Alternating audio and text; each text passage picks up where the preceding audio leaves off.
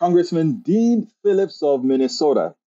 He has an inconvenient message. He has a message that the Democratic establishment does not want to hear.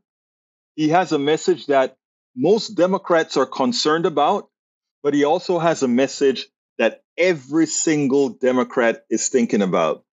And you know what? While everybody is concerned about President Biden's age, it's not about President Biden's age at all. It's about the perception that the body politic has with regards to whether they want to elect this person again. And you can wish something onto anybody. You can make it seem as if it's the only option. But if ultimately the majority doesn't want you, and when I say the majority in America, it doesn't mean a popular majority. It means the majority in the appropriate states that give you an electoral college win.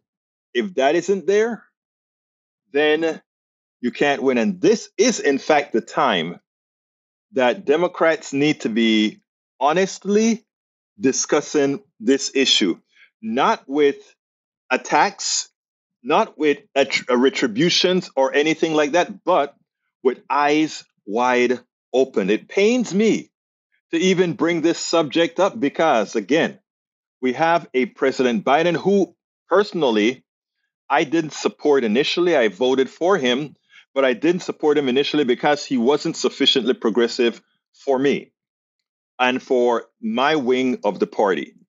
However, I must say that he has proven to be much more progressive than any one of us otherwise would have thought him to be. And as such, I find him an acceptable president for 2024. And if there were the ability to bring a more progressive president in for the next 4 years, I would support it. However, I have a very hard time right now seeing the pathway that we could actually have to bring in a more progressive candidate that can actually both win a Democratic primary, and even if they don't win the Democratic primary, not damage the prospects of a Democratic win, and likewise not ensure that there is a Republican win. And the thing about it is that Republican could be Trump. But the truth of the matter is, while we are all banking on Trump to win, there's a possibility that something happens that kicks him out of the game. And I believe any younger candidate with a narrative, a false narrative albeit, could actually, based on the numbers right now, be problematic for the Democrats. So number one, making the assumption that it's definitely going to be Trump to win is an issue. And secondly, thinking that those 4 states that Biden is down in right now can turn around, it's a possibility. But we have to have eyes wide open and we have to see what the alternatives are. It's not the person. The fight should never be the individual.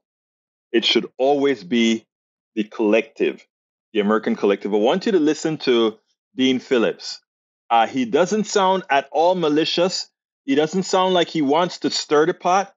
He's just saying, I have the courage to come out here and say, let's start asking questions. Let's listen to this, and then we'll take it on the other side. Minnesota Congressman Dean Phillips is calling for a more competitive Democratic primary, saying voters don't want a coronation, they want a competition. Phillips, who is in his 3rd term representing suburban Minneapolis, let me tell you a little bit about him. He lost his father in Vietnam. After business school at the University of Minnesota, Mr. Phillips joined the family business, Phillips Distilling. He went on to help build Talenti Gelato into a top-selling gelato brand and also opened Penny's Coffee, a small business in the Twin Cities. And he is, like I said, in his third term. Phillips has denounced, by the way, the no labels attempt to field a third-party ticket, but he has called for serious Democratic primary challengers to President Biden. And last week, he met with Democratic donors in New York about the race and potentially entering it himself if no one else does. Congressman Phillips, welcome to Meet the Press. Good to be with you, Chuck. If I sum this up right, you are not interested in being a candidate for president technically yourself right now, or are you? That's a fair statement. Okay. What I'm technically and legitimately doing is representing. I'm a representative, and I'm representing what I believe to be the majority of the country that wants to turn the page. Tired of the meanness and the fear-mongering of Donald Trump. Would like to see Joe Biden, a wonderful and remarkable man, pass the torch, cement this extraordinary legacy. You don't want him to run for re-election. I believe what's in the best interest of the country. And by the way, this is not how everybody thinks, but I do believe a majority wants to move on.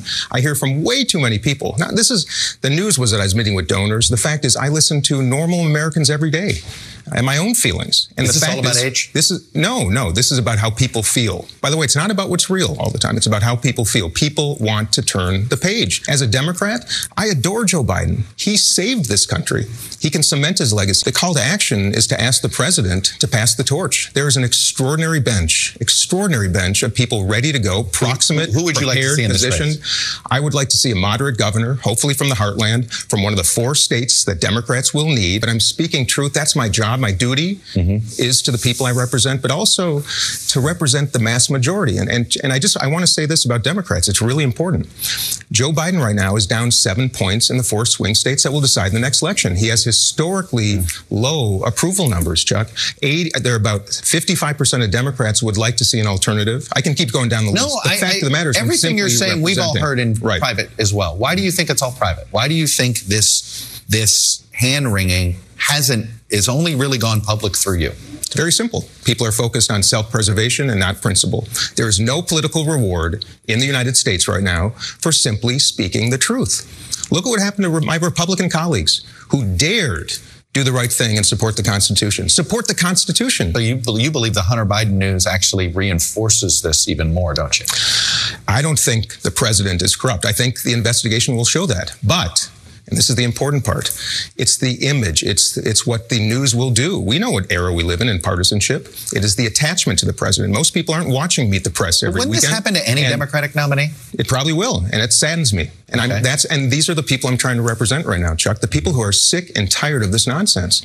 We have a duopoly. We have a political industrial complex that if they agree on anything, it's the status quo. And by the way, now, I have trouble with Donald Trump. I do not have trouble with Trumpers who are trying to find somebody to change this system.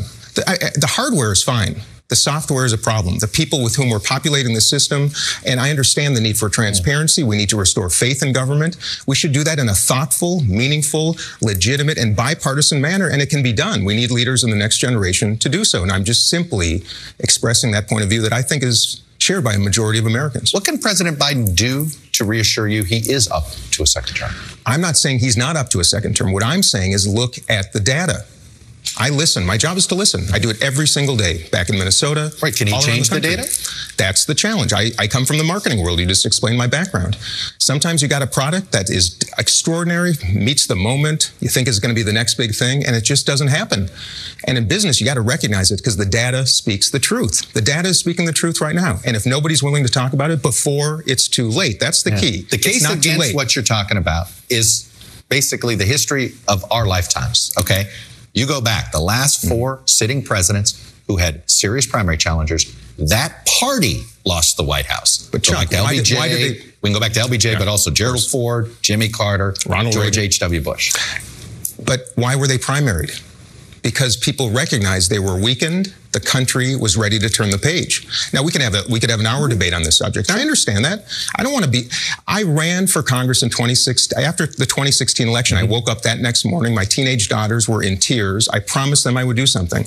I'm not going to be quiet now, 5 years later, when the same trauma could be afflicting the country if Donald Trump is reelected. So I will do nothing to ensure that Donald Trump is reelected. But Chuck, it's really important that people know this. I'm doing just the opposite. And if people aren't willing right now to have that conversation, to have the discussion, and most importantly, to present some alternatives, how in the world are we going to look at these numbers and say everything's okay? But hopes and dreams and prayers, I love them. They don't solve gun violence. They don't give health insurance to Americans, right? And they sure as heck won't change the numbers that I'm seeing right now. Have you talked to Joe Manchin? You want him to run in a Democratic primary instead of as an independent for no labels? I want anybody who wants to run, Joe Manchin, Cornel West, any of the governors. You want him in the primary? In the primary. That's why we have primaries, because that doesn't undermine the likelihood of returning, in this case, a Democrat to the White House. So that is the key. Enter the primary, my friends. Everybody who is on the bench, meet the moment. Don't wait 5 years. We need you now. Again, I don't think there is a malicious bone in Dean Phillips' body. I think he is showing a legitimate concern that many have, that many are fearful to put out there into the ethos. But kudos to him for bringing it up and ensuring that we actually have a discussion. So discuss away, folks. Let's really look at things, not the way we had hoped they would be, but the way they are. Let's look at what he says, the data. Sometimes you can have the best product that doesn't sell. As an engineer myself, I've gone through of that. I've made the best check-in software long time ago that never sold. And it was good. It was much better than many things out there. So let's look at things the way they are and not the way we hope they would be. Let's look at how they are, how they're likely to be in the future.